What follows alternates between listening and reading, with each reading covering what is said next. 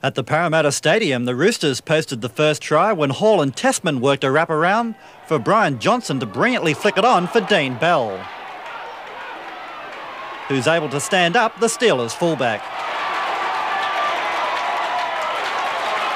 10 minutes later, Greg Mackey darted through a gap before unloading to Hardy, who throws a lofted pass for Alan McIndoe to score.